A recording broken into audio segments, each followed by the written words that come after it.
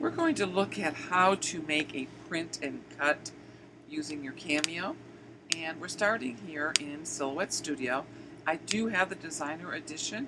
You will need the Studio Designer Edition if you want to open your own design files, and you can open JPEGs, PNGs, SVG files, quite a few different file types. The upgraded version also gives you more designer tools. So what we're going to do first is change our page orientation. This is the page icon, not orientation, but the type of page, because we're going to use letter, 8.5 by 11. And the first thing that I'd like you to do is click on the registration marks and click Show Registration Marks. You have to have that on in order to do the print and then cut function of the Cameo. And you can adjust margins and other things here, which we're not going to look at right now. So the first thing we're going to do is look at several different types of files and how to get them ready for cutting. So the first one we're going to look at is, let's take a digital image. In order to get your images, you go to File, Open, and then navigate to wherever your images are saved.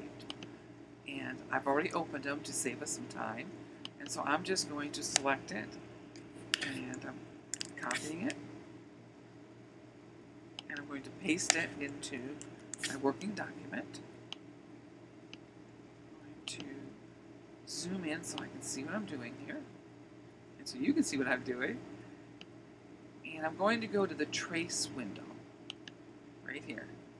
Select Trace Area. See the little crosshairs, and you pull it over your image, and it shows yellow lines. I'm going to go trace outer image edge so you can see what it does. Pretty surprised, but it did pretty well. But we do have some extra cut lines here that we don't want. So I'm going to go to Edit, Undo, Edit, Undo, Move, and then I'm going to go Edit, Undo for the scan. We're going to start over again. It's still selected, and what I'm going to do is uncheck High Pass. I almost always do that. Select Low Pass, and then I'm going to increase the threshold rate around 96, and I have solid yellow lines, and that should do it. I'm going to go trace the outer edge. Always move it to check. Looks excellent. I'm going to go Edit, Undo, Edit, Undo, Undo, Move. Add a couple extra undos in there. Okay, I'm going to zoom back out so I can select the image. And if you only select part of it, it won't select. You have to select the entire area. I've got both the cut line and the image selected, and that's just so I can move it out of my way here. And I'm positioning it inside of the red lines, these red lines. Okay, the next kind of image we're going to look at is an SVG file. This is a little flower to lace ribbon through. And I'm going to copy it. I'm going to paste it. Now SVG files have cut lines. They usually have cut lines, and this one came from SVG Cut, so it does, but you can't see them. In order to activate your cut lines, you have to go to these little scissors. It's a cut style window, and why they did that is some cut styles are for perforating an edge, to perforate the whole cut, or to cut edge, and sometimes you want no cut because you're using a pen in your cutter. So we of course want to cut the edge. Select it, and that's all there is to it. And see, this is a contained file. There's not two separate pieces.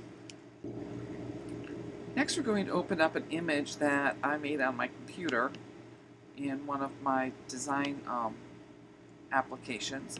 It started as a digital image, and I colored it, and I put some special effects on it.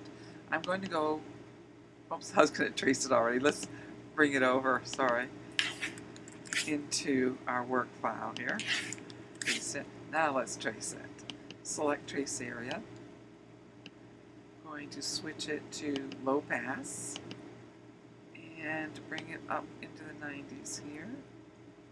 And now what I'm looking at is right here, making sure that it connects.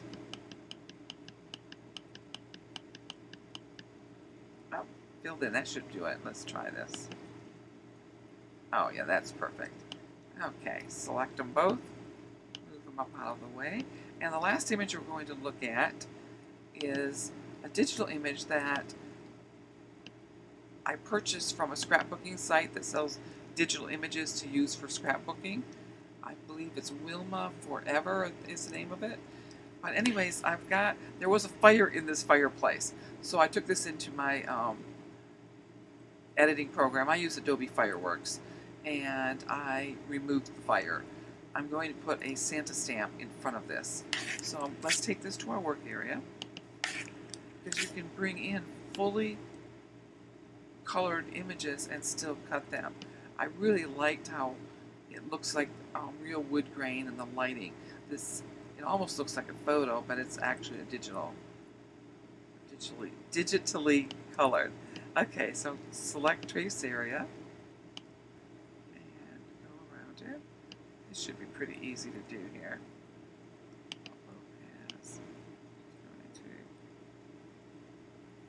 Oops. Let's try that. Trace outer edge. Yep, that's all we needed to do. Edit, undo, move. Okay, now we're going to switch to the file that I prepared for cutting. We've got our registration marks. These are some of the same images we traced, and there's some different ones that I did. Okay, so once you get your page ready to print, go to File, Print.